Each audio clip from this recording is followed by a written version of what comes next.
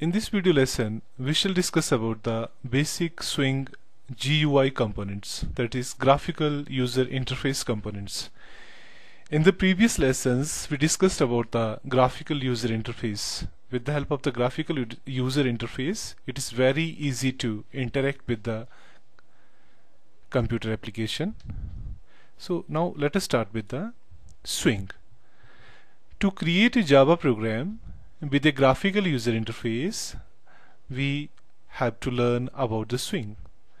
The Swing toolkit, basically Swing is a toolkit that includes a rich set of components for building graphical user interfaces and adding interactivity to Java applications. Swing includes all the components we expect from a modern toolkit. It contains table controls, list controls, tree controls, buttons, labels, checkboxes, radio buttons, lists, combo boxes, etc. Swing includes rich undo support, a highly customizable text package, integrated internationalization, and accessibility support. Swing is part of the Java Foundation classes. The JFC also includes other features important to a GUI program, such as the ability to add rich graphics functionality and the ability to create a program that can work in different languages and by users with different input devices. Here we have taken an example. This is a snapshot of a Java application. We have used different controls here. These controls are very common in a Windows application, in a graphical user interface. So here we shall learn about these controls. These controls are having their own properties, own characteristics, and so on. This is a brief introduction. So first of all, we have here two controls where first name and last names are displayed. It is called JLabel, an area where uneditable text or icon can be displayed, and usually these controls display information about other controls. In this example, these two rectangular boxes.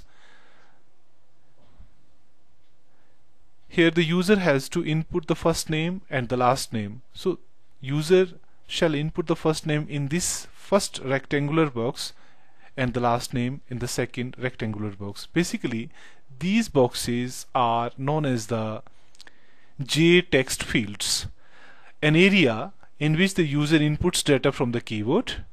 The area can also display some information. So we have two controls here.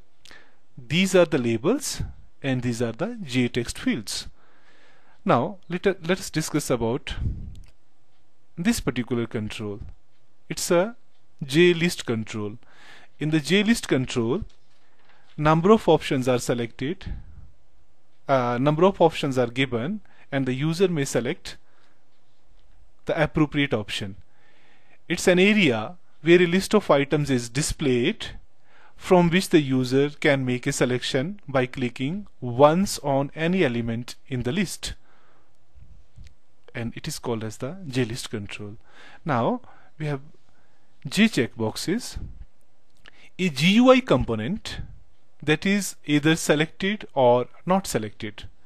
We can group multiple J checkboxes, and the user can select any number of J checkboxes out of the given J checkboxes. When the user clicks on this one, it gets selected, and if the again user clicks on this option, then it gets deselected.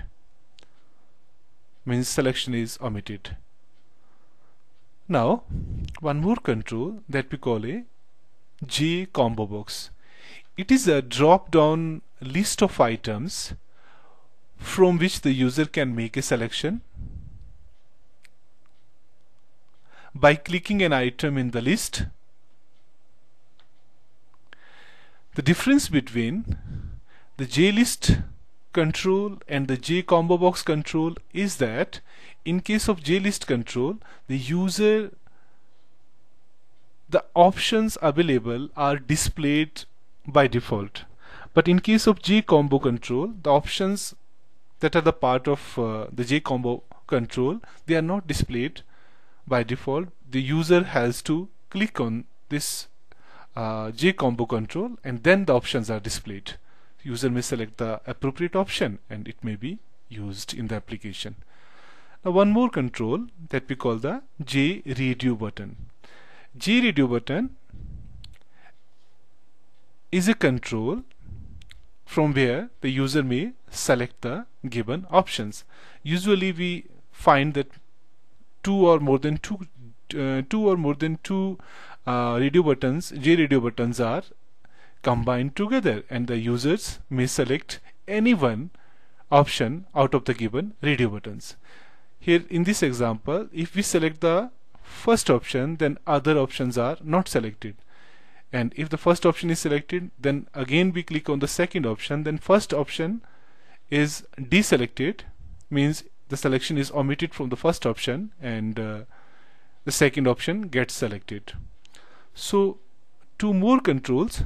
Okay, the difference between the J checkboxes and the J radio buttons is that in case of J checkboxes, user can select any number of options given, but in case of J radio buttons, one and only one option may be selected. Now two more controls are displayed here that we call the J buttons. Basically, J buttons, this is an area that triggers an event when clicked. We shall discuss about the events later in other video lessons, and that's a brief introduction to the basic swing controls. In the next example, we shall design a Java program where we shall use some basic swing controls.